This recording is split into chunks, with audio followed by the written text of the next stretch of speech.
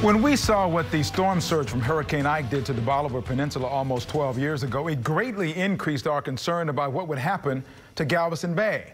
Dr. Bedient was working on that problem many years before Ike. He is a professor of engineering at Rice University, the director of the SPEED Center at Rice, which stands for Severe Storm Prediction, Education, and Evacuation from Disasters. Dr. Bedient, how concerned are you that we are about close to having the big one cause some problems here in Galveston and the infrastructure, and what can be done about it? Well, I'm very concerned. Thank you for your interest. We've been studying this problem ever since really Katrina, and especially Ike. And Laura was a very close call. We really dodged the bullet there. And if we get a direct hit from one of these really big storms, a Cat 3 or a Cat 4, in and around the Houston Ship Channel, we will have and create a national environmental disaster that nobody has ever seen. I've seen a lot of the work that you've done at the SPEED Center. It is fascinating. Let's talk about the Galveston Bay Park proposal and how that might help mitigate some of the storm surge. I tell you that I looked at the video and it looks fascinating, really, being able to build up park-like islands, if you will, that would be able to make a difference. So we'll let this video roll as you talk about what this could mean for this area.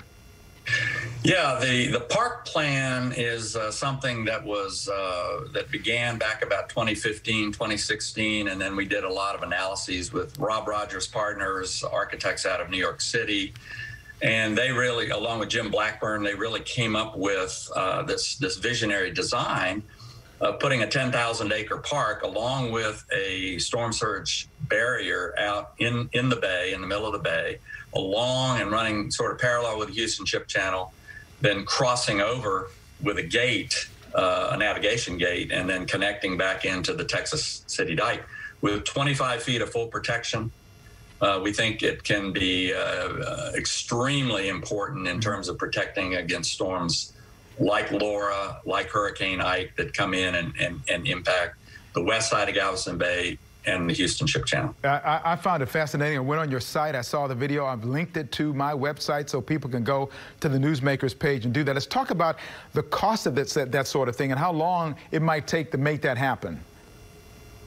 We think we've done estimates on that, and we think the costs are in the range of $5 to $7 billion, which is you know, money that could potentially be even portions of it could be found in the local or state coffers, and also we think it can be built in a relatively short period of time, maybe 5 to 7 years, and that's kind of what we have been shooting for all along. Something that can be built sooner than later. Now, don't get me wrong, we really need a coastal spine, and we're big supporters of that coastal spine.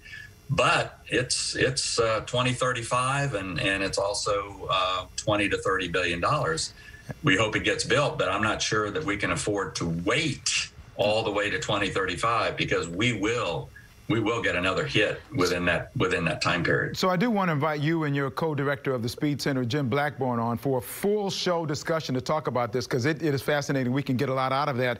Before I let you go, are you optimistic or pessimistic about something being put into place before we get, quote, the big one? I am actually more optimistic now than I have been in years, partially because of all the things that have been going on recently with the Port of Houston, with the mayor, with Harris County and others that are beginning to support this proposal, and with the idea that, in fact, maybe, just maybe, with the close call from Laura, now people will begin to take a stand and move these types of projects forward. Well, I'm glad to hear that optimism from you, Dr. Bedient. Thank you. I invite our viewers, by the way, to go to the Newsmakers page on clicktohouston.com to see more about the great work that they're doing at the SPEED Center. Dr. Bedient, thank you. I look forward to seeing you and Jim back on real soon. Thank you so much for your interest. We appreciate it, Cambrell. Appreciate it.